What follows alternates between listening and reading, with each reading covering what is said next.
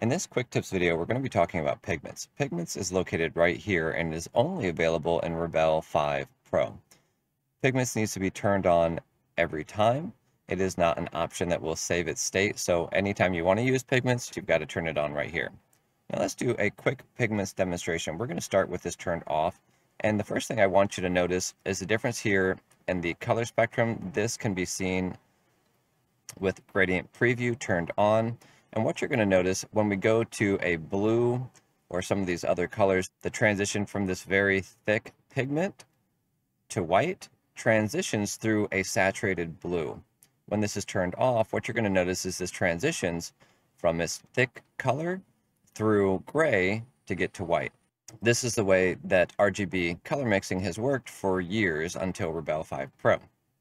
So here, if you have oil pigments selected, it's important to note that that does not mean that pigments is turned on.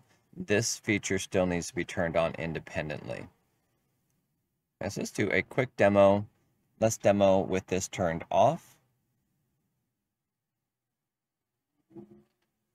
So we're going to do some yellow, phthalo blue, and quinacridone magenta.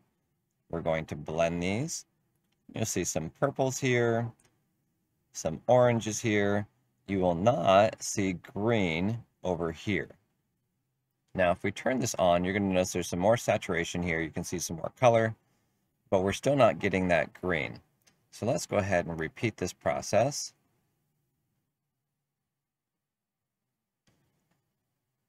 This is going to give us a beautiful color wheel. So as we mix these together, you can see these rich purples. Here you can see those transitions from blue to green and these spring greens. And here we can see these beautiful orange colors coming out. And so now we have this beautiful color wheel that mixes colors the same way that they would in real life. I'm absolutely in love with this. Okay, so that's a quick look at pigments in Rebelle 5 Pro.